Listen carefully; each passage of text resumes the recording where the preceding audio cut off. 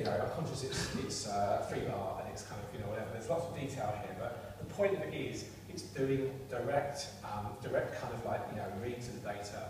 In each storage node here, it's working with things like Hadoop file readers and all this kind of stuff, but it's avoiding MapReduce and all that kind of business there. Okay.